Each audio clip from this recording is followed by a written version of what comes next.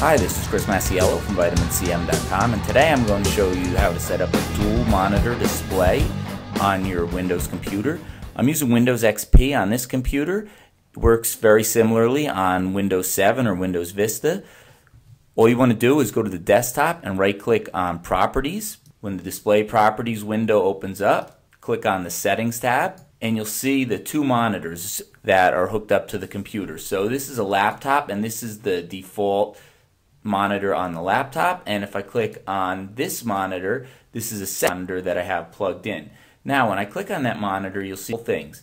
One of the options here is extend my Windows desktop onto this monitor. So right now it's showing exactly what is being seen on my built-in laptop monitor. However, if I check this, now my laptop stretches across, and I'm going to say yes, I want to accept the configurations change. So now I have my two monitors set up side by side.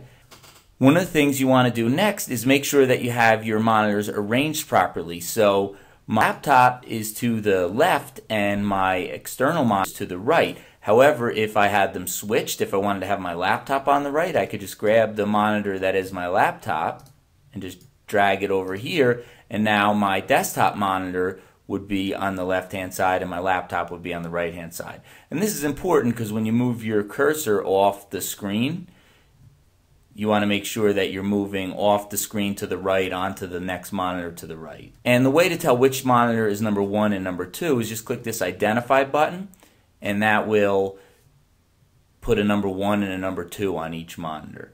You can also adjust the resolution on these monitors. So if I set it up to 1024 by 768, they're both 4 by 3 monitors, and click Apply. I can click OK.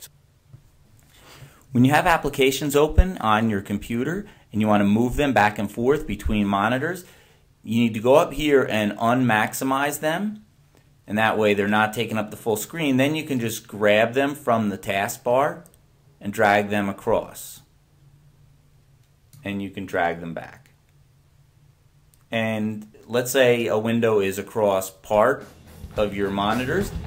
If you maximize it, it will maximize in whichever monitor is more than 50%. So that's how you set up a dual monitor display in Windows.